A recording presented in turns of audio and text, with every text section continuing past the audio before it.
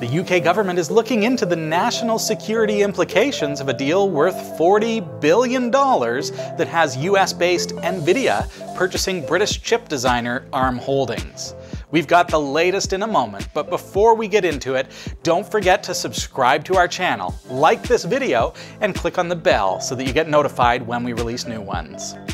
With UK-based computer chip manufacturer ARM Holdings being sold to the American graphics chip specialist Nvidia for $40 billion just 4 years after Japanese conglomerate SoftBank bought the company for $8 billion less.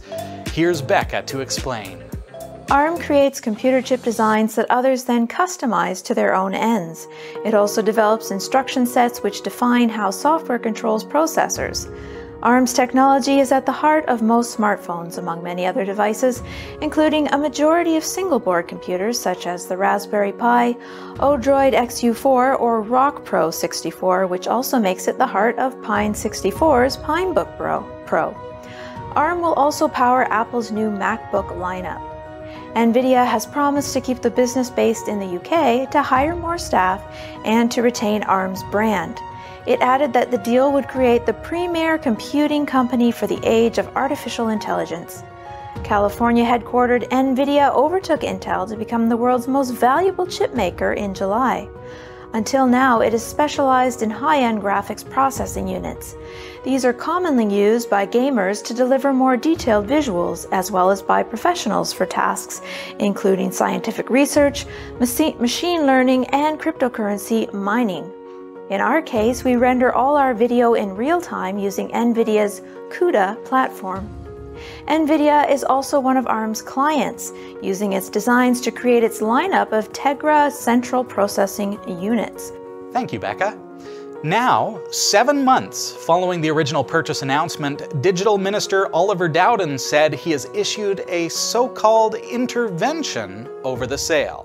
He says, quote, "As a next step, and to help me gather the relevant information, the UK's Independent Competition Authority will now prepare a report on the implications of the transaction, which will help inform any further decision."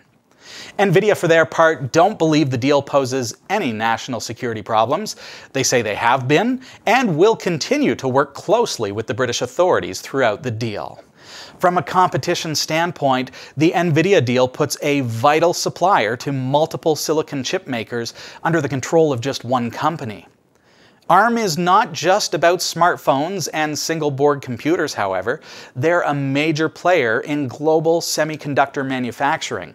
And according to the government, that underpins critical infrastructure in Britain, including within technology related to defense and national security matters. They added that officials from the security community had informed the decision to intervene. The Competition and Markets Authority will now assess the competition, jurisdiction, and national security impact of the deal, with a report due by the end of July 2021.